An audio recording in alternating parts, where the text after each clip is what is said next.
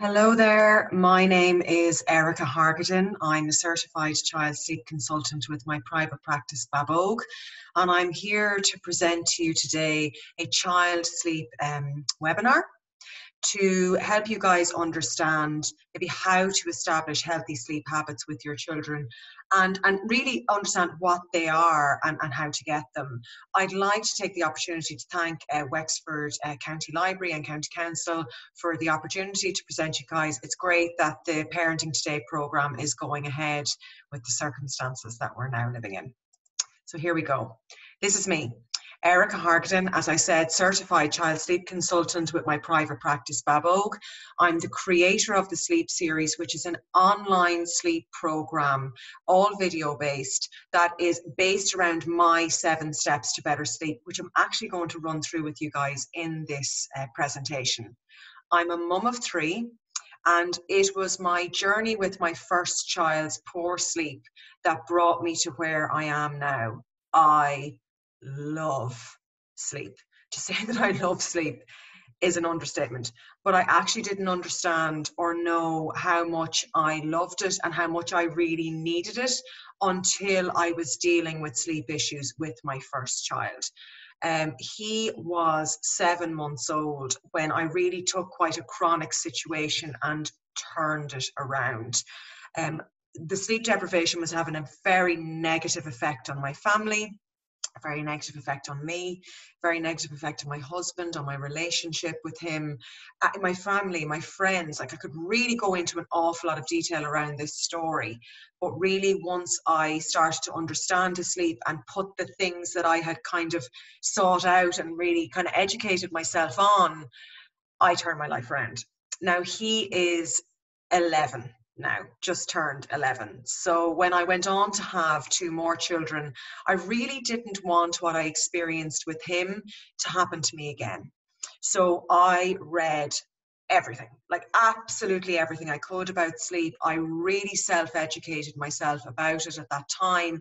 And I took that knowledge and that experience that I had with him and I brought it to the table with my next 2 children. And I really was able to mold and shape their sleep from birth. My daughter, my middle child, slept through the night at 7 weeks, and my son, my youngest, who's now 4, he slept through the night at about 12 weeks. Not easy, you know, kind of a lot of shaping, but a lot of flexible routines that I put in place. And that's something maybe I want to try and impart on you guys here today. So why is sleep so important? I think sleep has been a grossly underestimated pillar of health over the last number of decades. We've actually been conditioned to believe that we can survive with very, very little sleep and that it's okay, but we actually can't. Food, shelter, and water and sleep go together. And really, sleep is at the beginning of it. If we're not sleeping well, the rest tends to not fall into place. So it really is a cornerstone for our health and our well-being. It protects our physical and our mental health. It really produces a better quality of life for ourselves. Like, if you're a sleep-deprived parent and you're watching this, you're probably know that you have felt better. So maybe when you were sleeping well, so do the comparison. And sleep actually safeguards our personal safety. There is a wonderful book out there by a neurologist called Matthew Walker. He's very renowned, and it's called Why We Sleep.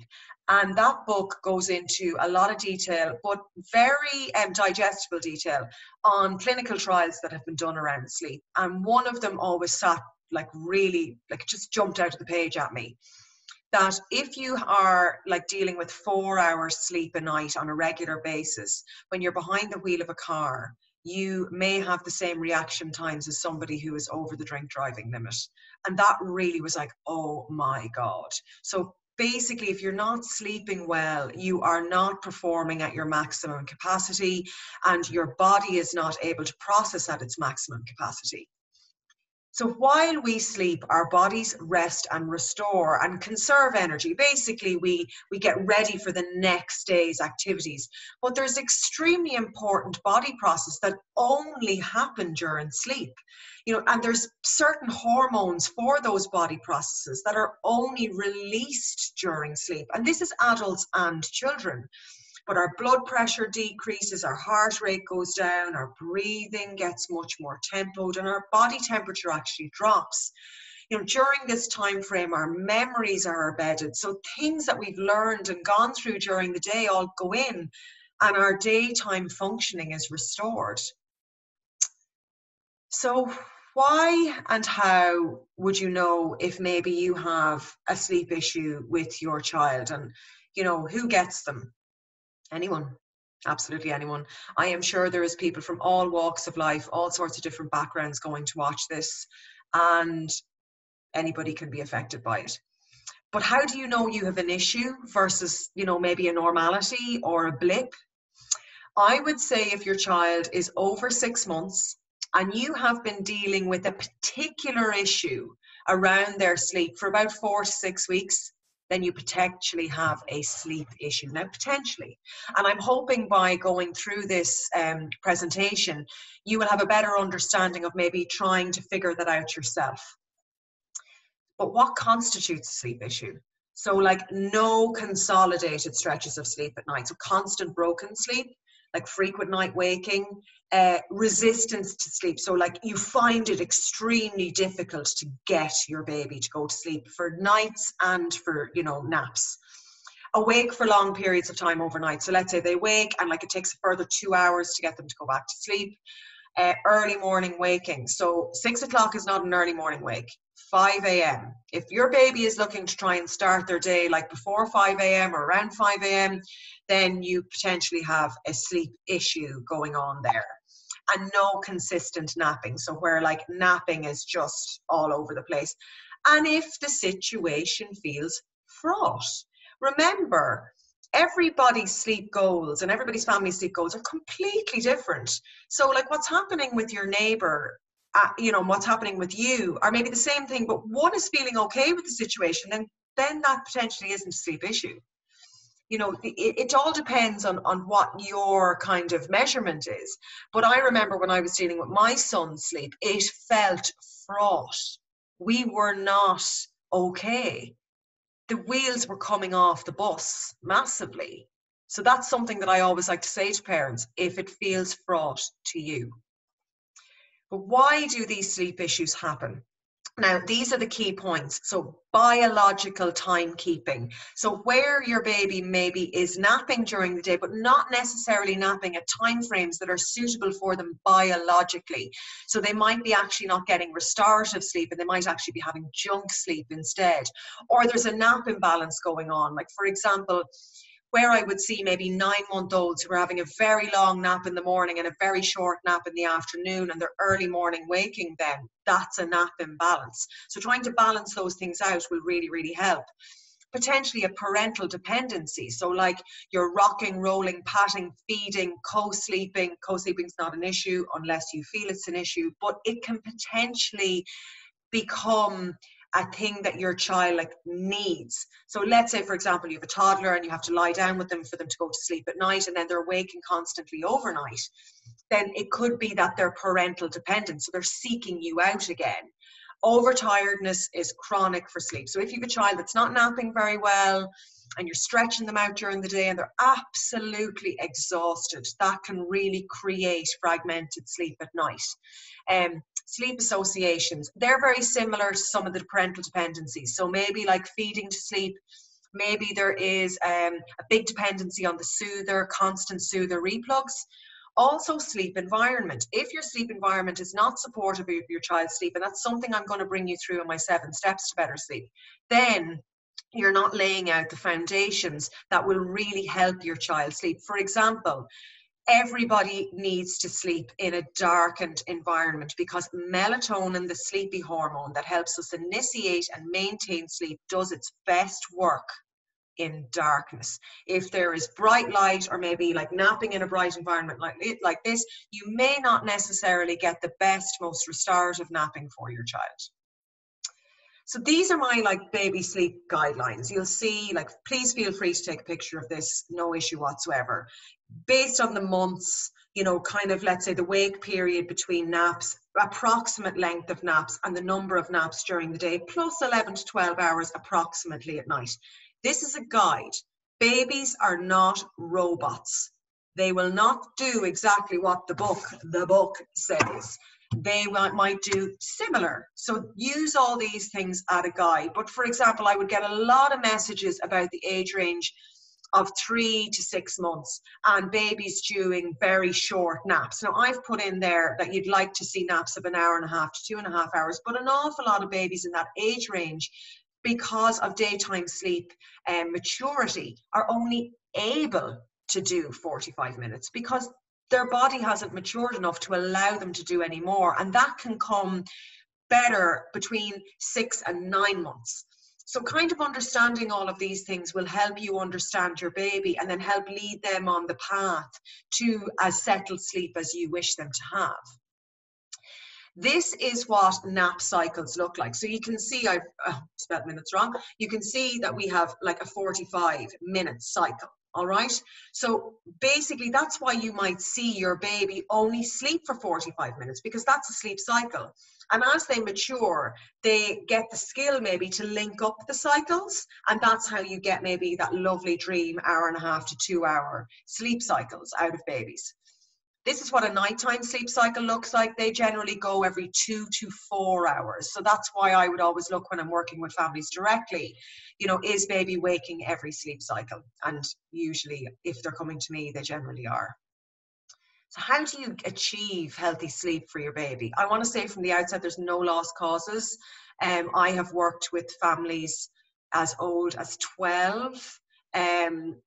On a joint capacity, and you know, I generally would only work with families one-to-one from 6 months, but you can mold and shape sleep from earlier than that, but you have to understand their biological capabilities.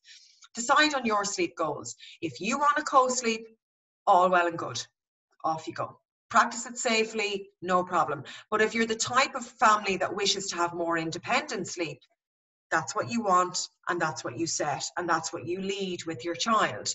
Find the right kind of methodologies around sleep for you. Are you maybe more on the side of like gentle parenting? You know, what is it that ticks your box? What is it that you're going to find that sits well with you and helps you to be most consistent? If you want to work on sleep, generally, you know, you can pave the way from the newborn stage, but usually I would find parents kind of around 4 to 6 months looking to start shaping sleep. Routine is key. And parents hate me saying this, but unfortunately it is key. As human beings, our bodies thrive on routine, and the same as for children, they absolutely thrive on routine. However, our personalities may not like that. But unfortunately, if you want to achieve settled sleep with your child, you may have to put a routine in place that potentially restricts you a little bit.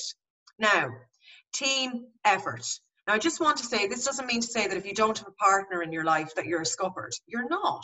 Call in the help of your friends. Call in the help of your family. But if you have another half in your life, it's a team. Don't take it on all yourself. And I'm directing this at the mammies, because the mammies tend to take it all on. And then, you know, you can't pour from an empty cup. You end up falling because, you know, you're exhausted and you're taking on everything and it's too much to take. Consistency is key, and this is something that I'll go into in the 7 steps. If you're not being consistent around your child's sleep, then you're at nothing. You might as well throw sand at the walls. You won't get anywhere. If you're looking to work on sleep, then start with the nights, because the sleep pressure will be higher and you will generally kind of get that little bit of success. And if you're working on sleep and maybe ironing out a sleep issue, give it time. Rome was not built in a day, and you will not iron out a problem in a night. It could take a good few weeks, particularly with early morning waking. So you've got to give it the consistency and no disruptions. Now, I know, like, we're all living in a different time now at the moment, but no family weddings, no moving house, no big holidays, You know, nothing like that. You need to do this at a time frame when there's very little happening, so that you can really, really focus in. And your sleep environment is key. The sleep environment that's appropriate for your baby at their age range is key. So I'm going to run through here now what to expect out of kind of various stages, you know, of your baby's kind of maybe up to about the toddler stage. So newborn, kind of up to 3 or 4 months, it is sleep survival, lads. Your baby is not biologically mature enough to sleep. They may or may not sleep for long stretches of time. They may wake a lot, they may not. But at the end of the day, as parents, and particularly with this age range, it is feeding, sleeping, minding, like, period. Really, you can sleep mode at this age range, but I would like parents always to err on the side of like feeding them and bond. Like, bond is massive. You have to bond with your baby. And if you're overrun with like sleep, sleep, sleep, sleep, sleep, it can cause a bit of the crazies, and you need to kind of step away from it. If you're looking to try and create as settled sleep as possible, I would recommend that parents swaddle. Now, swaddling isn't practiced in an awful lot of hospitals in Ireland because of heat in hospitals, but you can still swaddle responsibly when you come home. So I had my last child nearly 5 years ago. He's 4.5 now, and we weren't advised to swaddle in the hospital, and that was fine. I didn't swaddle in the hospital, but I did swaddle as soon as I came home. So just because you don't swaddle in the hospital doesn't mean you can't swaddle when you come home. Rock your baby, pat your baby, hold your baby, do whatever you can, because really they need as much sleep as they possibly can get so that they don't get overtired. But I would recommend you practice a feed, play, sleep cycle. So you can see that I'm feeding after sleeps. Feed, play, sleep cycle. So if you think about it, your baby goes down for a sleep, and when they get up, they're having a feed, rather than feeding to sleep. And this can be practiced by breastfeeding parents as well. So basically, you're trying to disassociate feeding from sleep and regularizing your daytime feeds once your supply is established. This is easier to do with bottle-fed babies, but it is possible with breastfed babies. Now, 4 to 6 months, their sleep cycles are starting to mature, just about. You probably will see the nighttime cycles mature first, and then the daytime sleep will come thereafter, but it takes slow. This is a key time to start establishing healthy sleep habits, and I would be watching your baby's kind of wake periods and their sleepy cues. For example, a baby of 4 months can probably only stay awake about 1.5 hours between sleeps, but a baby of 6 months can probably stay awake about 2 hours between sleeps. But remember, these are not targets. Your baby is not a robot. You've got to figure out what your baby's sweet spot is so that you're hitting their sleep waves. Frame their days. Start their day every day at 7 o'clock with a feed in a room that's not associated with sleep. And this actually is a tip I use with newborns. So therefore, you're anchoring the day and you're starting the day. Now listen, lads, if you've had a tough night, that's a hard thing to do.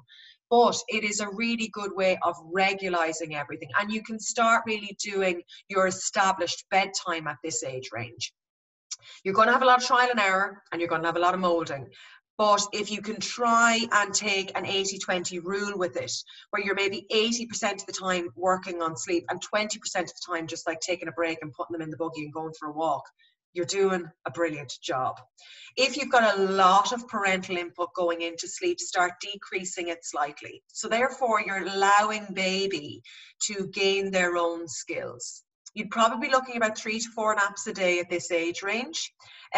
Babies differ, because if they're only sleeping 45 minutes, then they may need the 4 naps. You've got to gauge this one.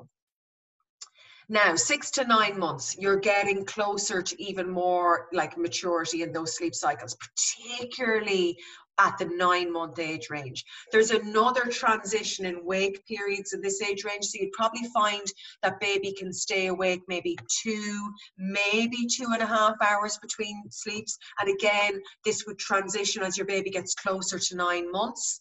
You can really establish napping in this age range, like, because the sleep cycles are getting even more mature. And at 6 months, you'd probably see a very, very anchored 3 naps a day. But by the time your baby gets to 8 months, you would probably see them drop the 3rd and last nap of the day and go to 2 naps a day. That's a big transition. Feeding overnight, if you're a breastfeeding parent, I would absolutely expect to see feeding overnight within this age range. However, if you're a bottle feeding parent and your baby is getting established on solids, there is the potential that your baby could go through the night without a feed from a dream feed. So from like a half 10 feed. So this varies hugely amongst babies. But if you understand these kind of things, you can figure out what suits your child rather than firefighting it in the middle of the night. And also by anchoring and scheduling the daytime feeds, you're more likely to get them good and full during the day, so they're less likely to look for the feeds overnight. If you have kind of got issues going on, they can easily be broken at this stage and bring you into the settled sleep that we talk about. 9 to 14 months. Now, I would consider this, if you have got a baby who's quite settled on sleep, that this can be quite a settled time with sleep, because your baby's maybe napping is well established. They are on 2 naps a day, maybe up to this point. They're probably staying awake about 3 hours between sleeps. You maybe have a very regular bedtime. The only things that can kind of throw into the mix here, and these can happen at any stage, is developmental milestones. Maybe your baby is starting to crawl, starting to cruise, close to the 14 months, maybe starting to walk.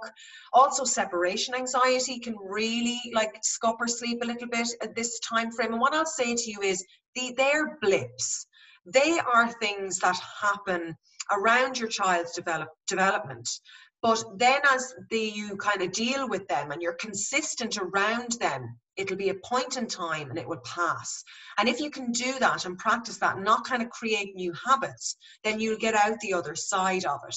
Now, at 14 months, between 14 and 16 months, you would be looking at your baby transitioning to 1 nap a day. Now, this again is not a target.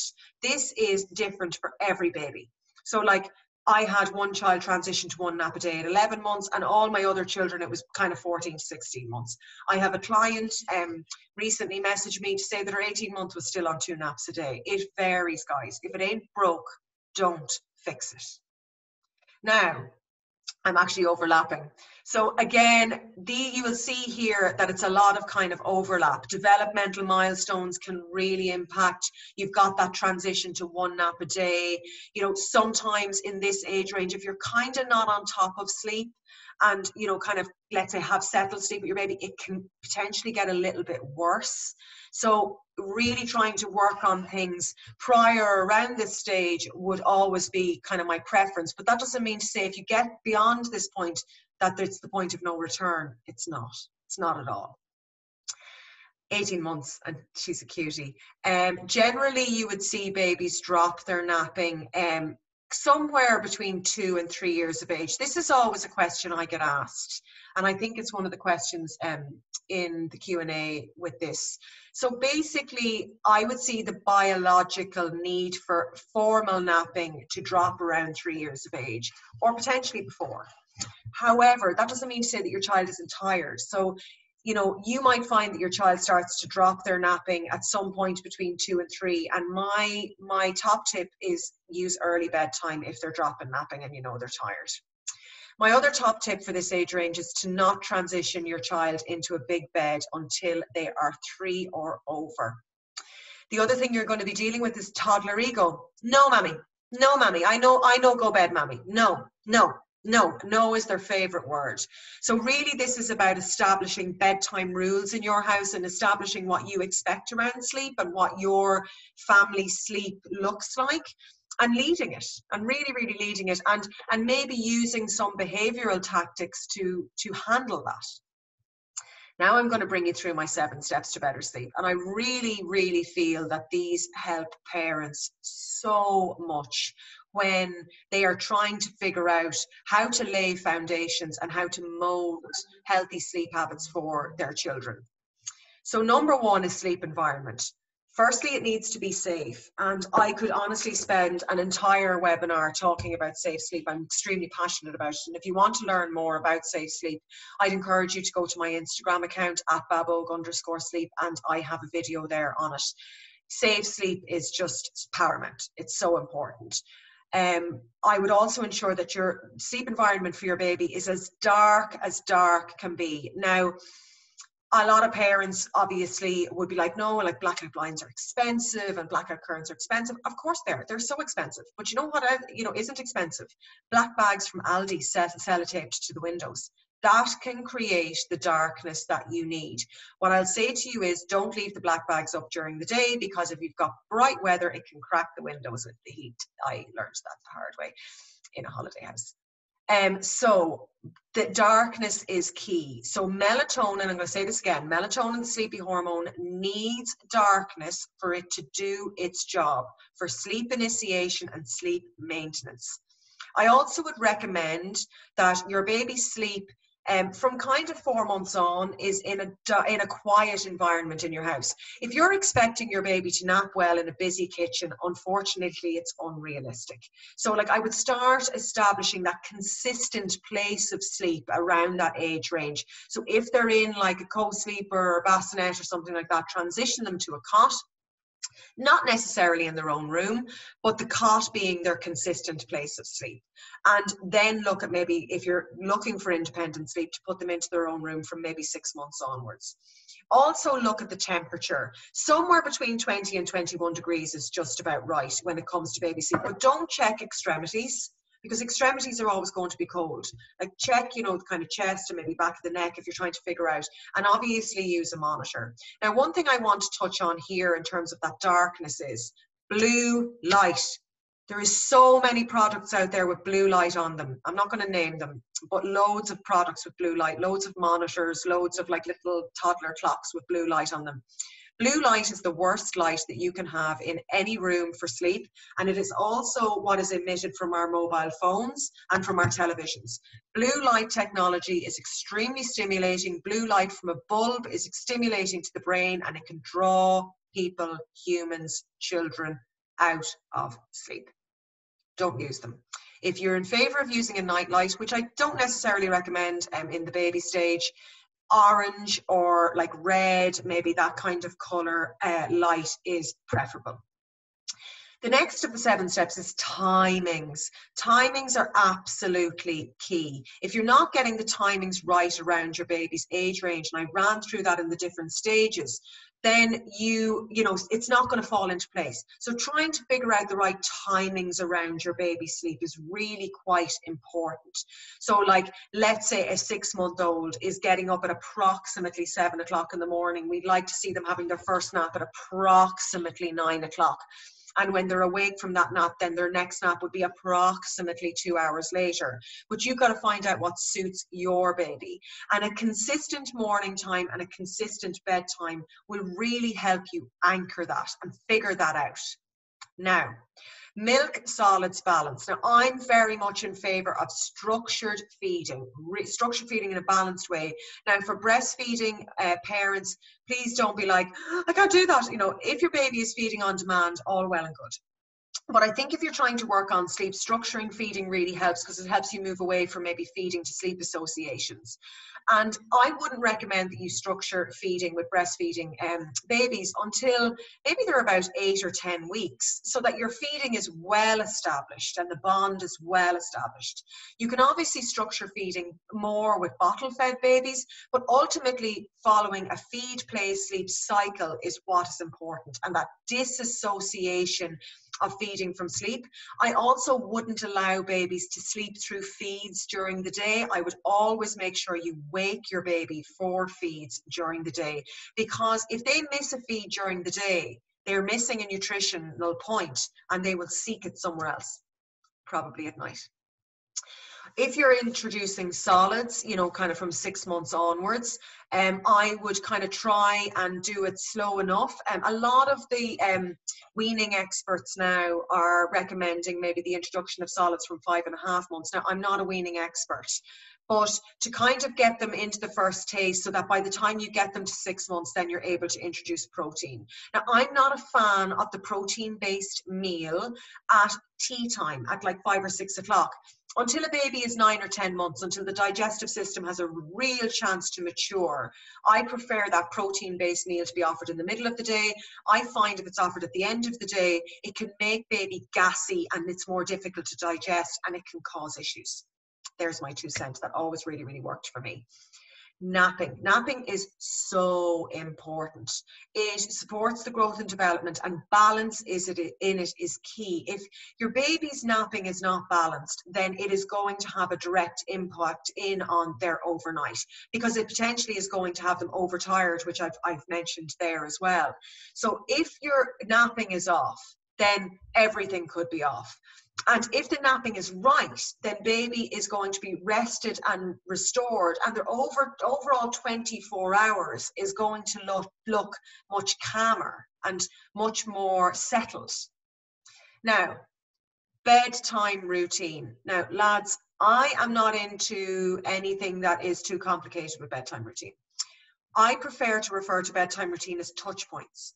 So I like to start your bedtime routine as like 5 to 7 o'clock. It's those 2 hours.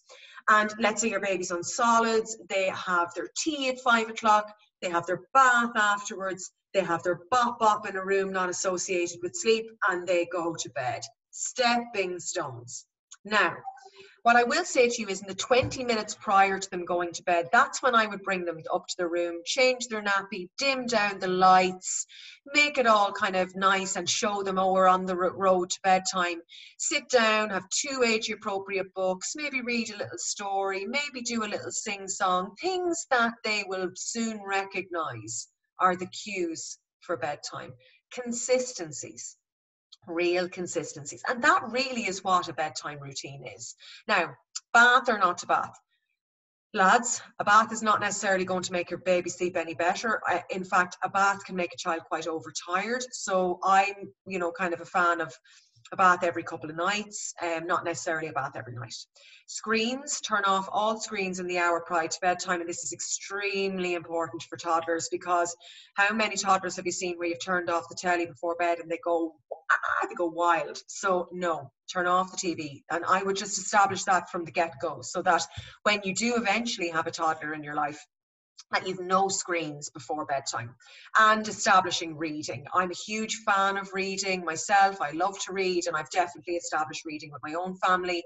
I think it's a great way to get into bed and wind down the body before you go to sleep. Now, the next point is the one that always instills the most fear in parents. Whenever you mention self-soothing, everybody thinks, oh my God, my baby is going to cry. Not necessarily. But what I am going to talk about is frustration. So let's say you have been for 4 months rocking and rolling and patting and feeding your baby to sleep. And you decide, this is not for me anymore. I want to move away from this, and I want to create more independent sleep. If you stop doing the things that your baby is used to and you put them down in a cot awake, they are going to be frustrated, and this will bring out crying. Okay, but crying isn't necessarily the thing they have to do to go to sleep. It's the change that maybe needs to happen that will help them gain their skill over sleep. So sleep is very much a process, a body process that we're all born with the need to do. However, it is and can be very much a learned behavior. There are definitely unicorn babies out there that just sleep, but the majority don't, and they need us as parents to guide them towards it. So what I would say is I am in favor of parents figuring out what sits best with them and choosing that path to help them create more settled sleep for their child and maybe more independent sleep. And there's lots of different ways of doing this, and I would say do your research. Look at the options open to you, and for instance, there's lots of very, very great sleep consultants in Ireland, and figure out who fits best with you and follow them and stick with them and see about their advice in terms of getting you to where you want to be. So the other thing that generally comes up with self-soothing is the use of the soother. Now, soothers have their pros and cons. Long term, I'm not a fan of the soother for sleep simply because of soother replugs, Dodie replugs. If you do not want to have to get up to your baby 3, 4, 5, 6 times a night to replug the soother, then don't use it for sleep. And that was something that I very much decided from the outset with my own children. So once they kind of got to 3 or 4 months, there was no more soother for sleep, and we worked on them being able to fall asleep themselves. which isn't an easy thing. It's not easy, but once you get it kind of under your belt, it's great. It's something that I help parents with all the time. And it means then that you don't have soother replugs in your life. But if you want to maintain the soother in your life, you can establish more settled sleep, but you still may have soother replugs as part of your child's night's sleep. Now, I have a key tip around this that you can, let's say your baby is old enough to self-feed, then they're old enough to replug the soother themselves. So rather than replugging it to their mouth, replug it to their hand and allow them to replug it themselves. That's my top tip. And guys, consistency is key. Key. If you have sleep issues going on, there is no quick fix. There is no like miracle. Like I talk about the 7 steps to better sleep. There, you know, it's not like you do these 7 things and it's all just going to work out. These are 7 things that need to be in place for your child to be maybe sleeping more settled. But they will take a bit of work behind them to maybe get you to where you want to be.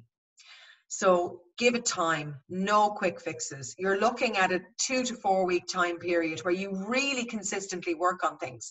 And even after that, it's a lifestyle choice. You're choosing to have, let's say, settled sleep as your family sleep goal, and you really make sleep a priority in your family. That is really, really, really important. And stay in your own lane. So it doesn't matter what Eileen next door is doing with her baby who was born on the same ward on the same day as your Harry. It does not matter. Stay in your own lane. I can't emphasize that enough. Now, these are my kind of like sleep tricks and sleep guidelines. You can really apply these to yourself as a parent, as an adult, like so regular wake time, regular daily routine, regular bedtime. Obviously, I've referenced kind of children's times there. Wind down at bedtime, no screen in the hour prior to bedtime. I know all of you will have heard people say this to you as an adult. Screen-free bedtime. We renovated our house 4 years ago and the builder thought I was mental. There is no points for televisions upstairs in our house. None. And no mobile phones or any type of tablets or iPads allowed upstairs. They're all left downstairs at night. And our sleep is great. Exercise. There's a blog post on my website, Babogue.com, that is all about exercise and incorporating that to help your sleep and understanding how sometimes exercise at different times of the day can hinder your sleep. And also making sure you take in plenty of water. As an adult, I make sure that I drink 2 litres at a minimum a day. I have a 9-year-old and an 11-year-old. I would try and make sure that they drink a litre a day. My 4-year-old, you know, I try and make sure that he drinks a good big bottle of water a day. Like not quite the size of this, but a good big bottle. So maybe up to a litre. And limit your sugar intake. You know, sugar is stimulating and it can absolutely impact in on sleep. And the darkened sleep environment, that is really, really key across the age ranges, like newborn right up to like if you're 90. Darkened sleep environment is very, very important. Now, I have time for a little Q&A and I got submitted in some questions, which I'm delighted about. And I'm going to read them out here and I'm going to answer, give you my thoughts. So my query is about my 2.5-year-old. He has never slept well since birth and only ever napped for 20 minutes, but was never tired.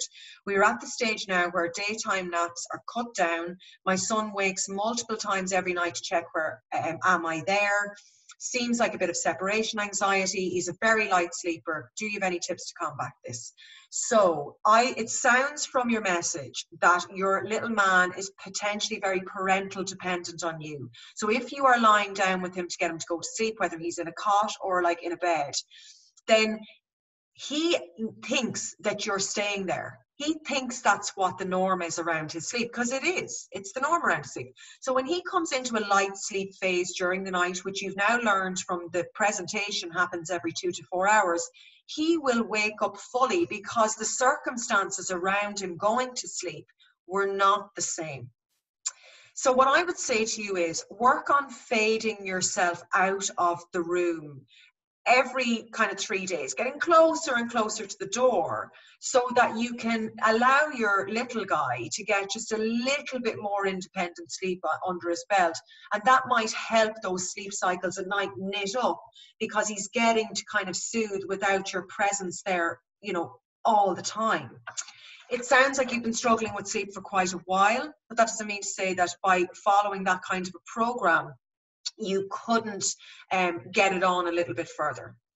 Now, the next one. I'm a mother of two, a 3-year-old and a 5-month-old. Can you give me some advice on how to put my 5-month-old to bed without my 3-year-old disturbing them? They have separate rooms, but every time we try it, 3-year-old wakes baby or vice versa. Now, this may have to be a bit of divide and conquer. So like, mommy takes baby, you know, other half takes the older child. So divide and conquer. Also, I find with 3-year-olds, they love a bit of independence, and they love kind of understanding a little bit of rules. So I like to put in place a thing with my clients where we put in visual bedtime rules. So like, it could be like a sign with lips and a line through it to indicate no talking or no shouting. You know, it could be, you know, that they stay in their bed all night. It's simple things like around kind of the problems that maybe are going on within your household.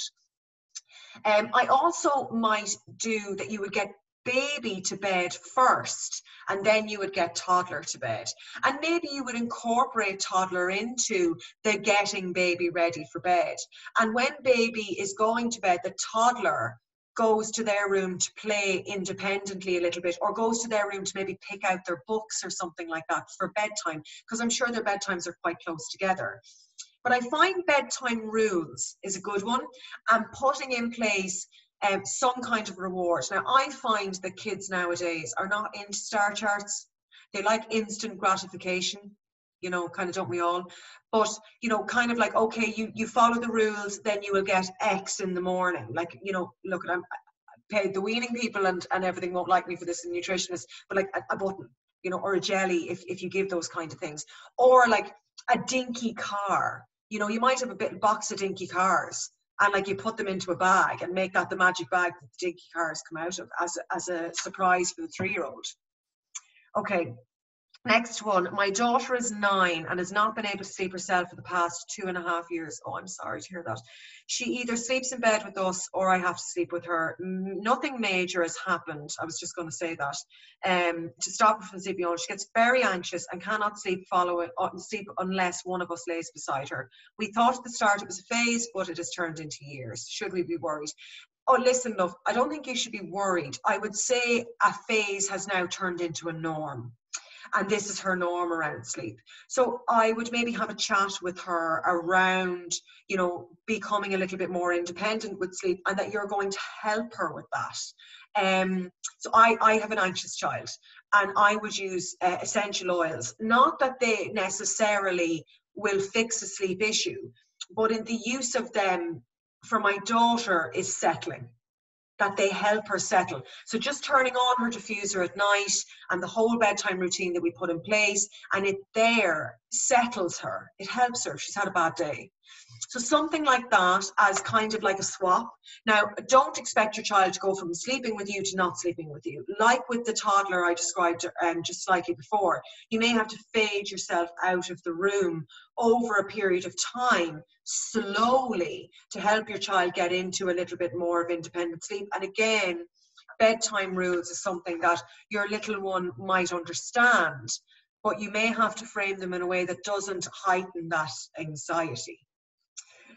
My health nurse passed this on to me. Okay, I'm having troubles with my baby sleeping. She's 10 months old, and the youngest of 5 kids. Oh my goodness. She will sleep once I get her to sleep, but this has become a battle. I would really see this a lot around this age range. I'm so consistent with routine and have tried cutting naps, giving extra naps, feed her more, etc. I don't think it's a comfort thing, as she won't sleep with me in her cot in a buggy. It's a busy house, and I understand quick time, and the other kids are older and understand, but it could take me 1.5 hours each time to get her to sleep for a safe 40-minute nap.